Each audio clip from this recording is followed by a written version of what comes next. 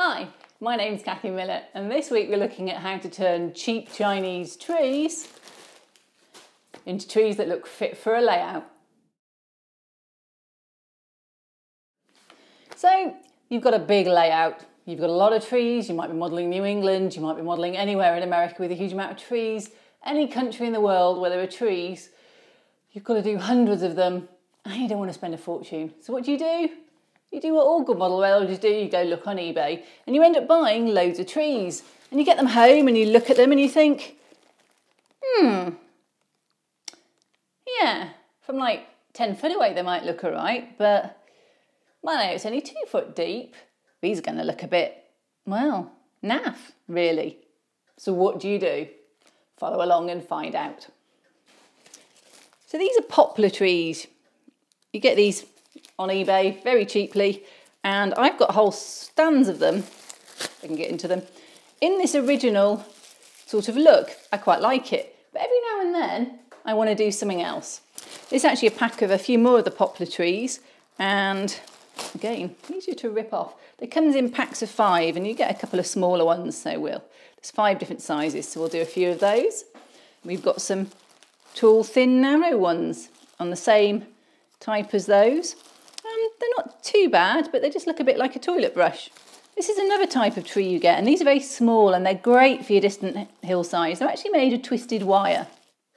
Here's a few more twisted wire trees. Even smaller, slightly different shape. And I do like these sometimes just to add in as branches if a certain section looks a bit naff. You can get bigger trees, and I do think the bigger the tree, the more dangerous it is, but these are quite, yeah, they're twisted wire. As long as you don't see the trunk, they don't look too bad. These are really big trees, and they sell them by height generally. You just type in model tree. So you get a tree that looks a bit like this. Do one of those. And if you just put these down on your hillside, you'll struggle to find a nice green. Now these aren't cheap Chinese trees. These are trees I get from a shop in the UK, and I really like them. But I still can do a bit extra on those. So we'll look at those at the end and see what I can do with these. And then this final set, they're a little bit more expensive, and they're wire trees, and they come looking like this, and I always buy them in the kind of olivey green. And you can open them out when you get them.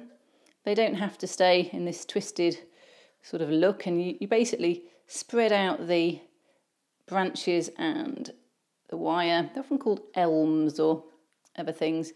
You spread them out and you end up with a tree that has a little bit more to it than perhaps some of the others. So there we go. None of these these ones here I would call foreground trees. To me, they're all just a little bit too patchy, really. They look great at a distance, but I wouldn't put them up close. I'd spend a bit more time on a tree. I mean, you could take this one, you could add on more branches. You could easily spread these out a lot more and get it looking a lot finer. And you can do quite a bit of work, and it will look much, much better than it currently does. And you get quite a reasonable looking tree. And you can bend the branches, and you could even, if you wanted, put on something on the trunk to make it look more realistic, but it's going to be a background tree for me. So what do I do with these trees? Well, the first thing is I've chosen a common colour for my trees.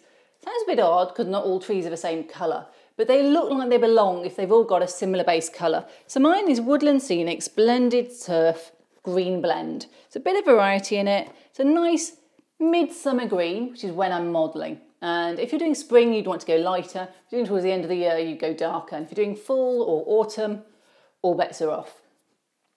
Now for closer trees, I also like to use these knock leaves. And they come in a number of colours, but basically there's a light green, a dark green, a medium green, and they're really useful for adding a bit of a leaf dimension. There are other manufacturers than knock. I mean, these are tremendous.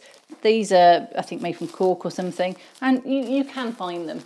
And what do? Well, I get a nice big container, and I like to mix some up. So for my smaller trees,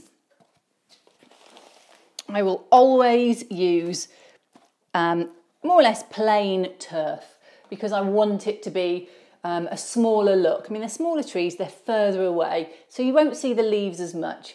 So I take a spray glue, any spray glue will do, realistically. This is just Craft Mount permanent adhesive, and I'll just pretend that didn't fall off there. There we go. And you give it a good shake, really, really good shake. So now I'm ready. I've got some trees, I've got some paper out, I've got somewhere to put them all out so they don't stick to each other, and I've got my magic box. So the first thing I'm doing, I'm going to start with one of these small trees, and I literally just spray it. You could wear plastic gloves if you wanted, and as I've pulled this off my hands many times, you might well want to. And then once I've sprayed it, I just shake this over the top. So there we go. And that's it. A little bit of the underneath colour shows through. You can always go back and respray them if you don't think that they look quite glued in some places, which often happens. So now what do I do? Well, I've done all my distant trees with this small fine stuff. At this point, I have to say I'd normally do a big of one of the close-up trees, which is why I've got these here. So this is a close-up tree, and I'd like it to look a little bit brighter green. So I'm going to put on these Knock Laub light green leaves on it, and you can see they're quite leafy. I think they have a great look, and I really like them. So what I do next is I just spray this tree.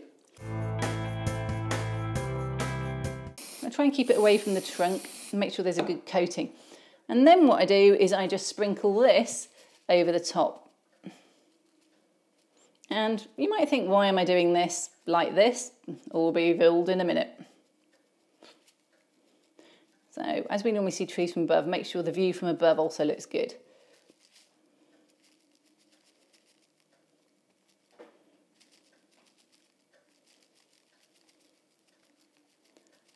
So there we go. Right, give it a good wobble to get rid of any excess leaves and leave it to dry. And it's a very leafy looking tree.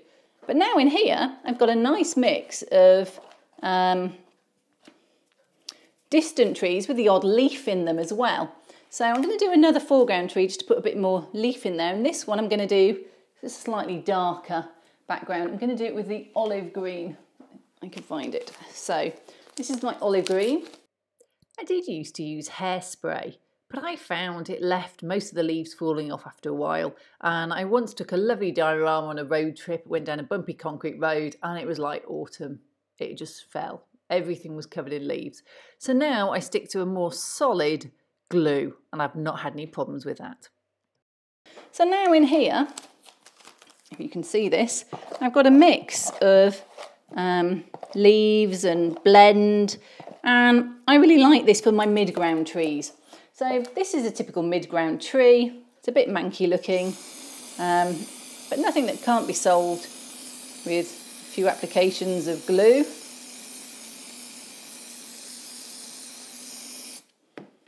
And then you can just sprinkle it on. And sprinkle it from underneath so I don't get the trunk. And try and give them a bit more depth as well, because they can get a bit sparse, really, is my biggest problem with some of these trees. They don't really have much depth to them. You know, real trees are a lot more canopy quite often. And if you think anything's not quite right, you can always put a bit more glue on. So there we go.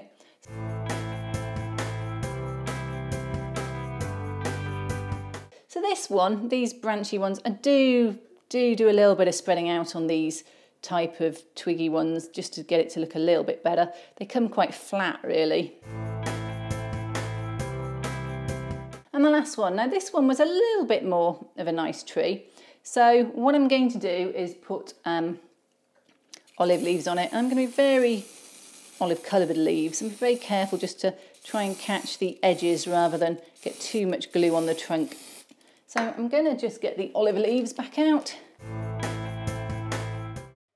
So this is what one of my hillsides looked like before I covered them all and unified them. You can see it's garish, it's bright, it looks plasticky. Now that I've actually used some of those medium trees and some foreground trees, there's a huge difference. They tie together. You can still see some of the original colours coming through in the types, but everything just looks unified. This is one of my other hillsides. Not quite finished yet, there's a few gaps.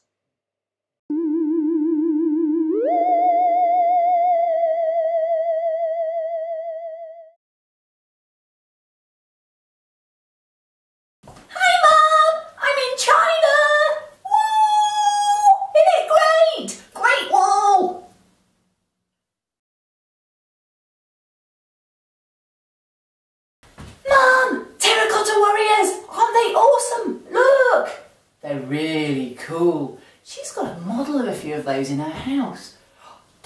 Ooh, yeah. Might get another one to take home with us too. Isn't he cute? I do like him. Ooh. Nice, isn't he?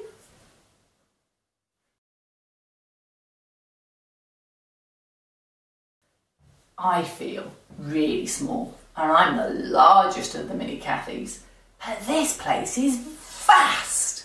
It's the Forbidden City. It's huge. Not quite sure why it's forbidden, but anyway, isn't it big? And I'm this little creature. Yeah, that's me. This little thing at the bottom. Kind of puts you in perspective, really, doesn't it?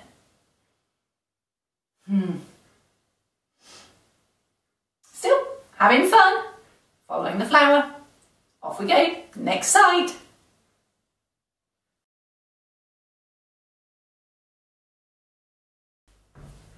So, this is Big Cathy, and we are here on a train, overnight sleeper train. This is the top bunk. This is 3 bunks up. Oh, I'll tell you how hard it was to get up here. Flipping heck, I'm in scale, Cathy. Do you know how tall this is? I know there's not a lot of space, but oh, it was hard getting up here, I promise you.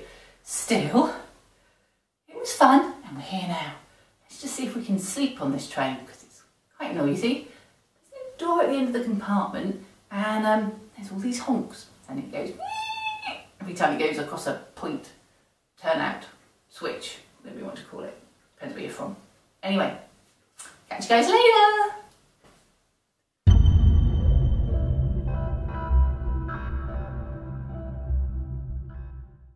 I hope you enjoyed this week's episode. If you have, subscribe to me on YouTube. Alternatively, like me on Facebook, Cathy Millett Modelling, or on my website, cathymillett.co.uk.